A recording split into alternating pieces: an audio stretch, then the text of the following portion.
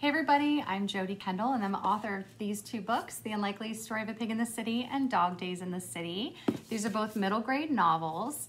And I live in New York City, and one of the things I love about living in New York City are the amazing buildings and skyscrapers that are here. So I thought today we could paint and draw my favorite building in New York. It's called the Chrysler Building. So here's what it looks like. This is a picture that I did a while back. And it's known for its Art Deco style. It took 2 years to build, and at one point the Chrysler Building was the tallest building in the world. And what's really cool about it is it's just simple shapes coming together. So we're gonna draw this. It has lots of curved lines, and see there's triangles and squares, and it has this big long pointy top. Here's what the Chrysler Building looks like in real life. So you can see it's got the shapes there and the spire at the top. And here's what it looks like in the whole city. See? And it's really fun to draw. I like to paint it afterwards, so I thought today we could make a little card that you can send to your friends and family. And all you need to get started is get a piece of paper and get a pen, all right? You can also use a pencil if you want. If you have any paints, that's great. We can do a little paint at the end, but if you just want to use a pen and paper, that's fine. I cut mine into a smaller shape, but if you want to use a big paper, that's okay too. So gather your materials, get your paper, get your pen, and let's get started. Here, start at the bottom here, okay? And it's all right if you do fun little squiggles. I like it when it goes long and like a little swiggle. So it doesn't have to be exact. You can play with it, all right? So I like to start at the bottom here. This is gonna be the bottom of the building. And we're just gonna kind of make a little archway like that, all right? And it doesn't have to go perfectly down. I kind of like doing little squiggles. They almost look like little tails. Because I'm doing this one-handed, I also tape down the paper here. But as you can see, we're starting with this part right here, all right? So we've got that and the triangles later. Kind of go up, and it's gonna get a little taller each time. Okay, you see that there? We're gonna do another one. It's gonna be skinny, tall, arch it, and down. And now we're getting close to the edge of the building. So the building also kind of has this little section over here, almost like half a rainbow. We're gonna bring it down, and then we're gonna have it go like this. Kind of make another little shape here. And then this is gonna be like this, all right? Kind of fun to add those little squiggles down. So this is the bottom part of our building. Now we're gonna be working off the top to build it taller and create that spiral up the top, okay? So at the top, it kind of has these little sections here. What do you think those look like? Little rainbows almost. So we do a little one and then we do a big one. And in the big ones, it's gonna start to get smaller and smaller. So see how this is wider? We're gonna get smaller and smaller. So we did our big one, do our little rainbows. All right, and you can also kind of do those cute little fun swiggles in there. That's kind of cool. We're gonna do a big one, getting bigger and taller, skinnier. There's our little rainbows. All right, see that's what it's looking like? And see, it's okay if it's not all totally even too. You can always kind of like make it over like this to make it build taller. It's a little bit trickier because I'm drawing this as I'm holding my phone. But you know what, I kind of like that it's not perfect and even. Now when you get to the top here, it's getting real skinny. We're just gonna make one big one right there.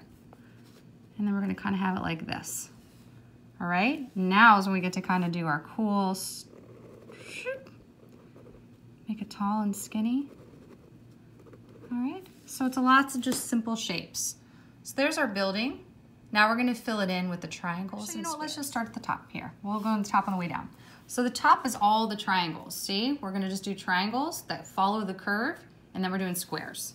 So here, this part is not gonna have one. It's gonna be starting in these parts right here. So we're gonna do 2 little triangles, color them in, like that. Small triangle, big triangle, small. See? They're gonna follow the edge of the curve. Again, they don't have to be perfect. Nothing has to be totally perfect lines. It's kind of fun when you play around with it. Do your own thing. All right, so we're gonna fill all those in.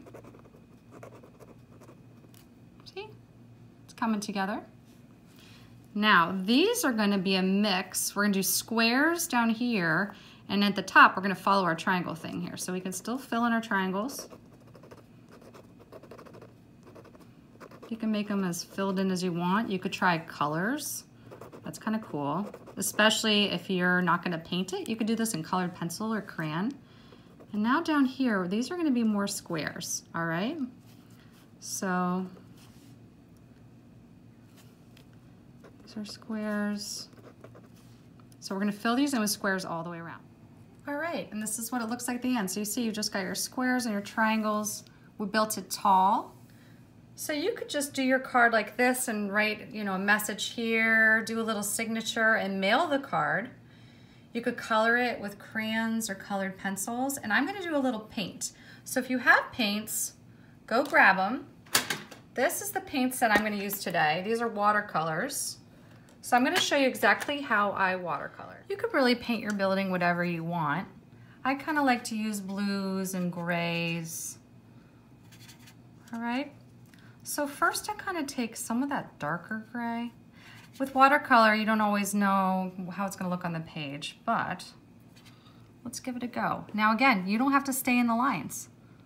I kind of like to go like this, and then look, you can pull the color down. You can pull the color around in these different little boxes.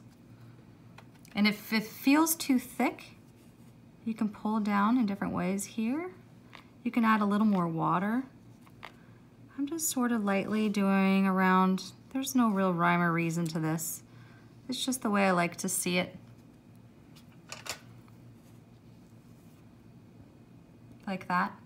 It'll dry a little bit lighter. Color, you can take a little paper towel and like dab up a little bit and try different effects by dabbing it if you want. I added a little blue here. I like it when they mix. I think that looks kind of cool too.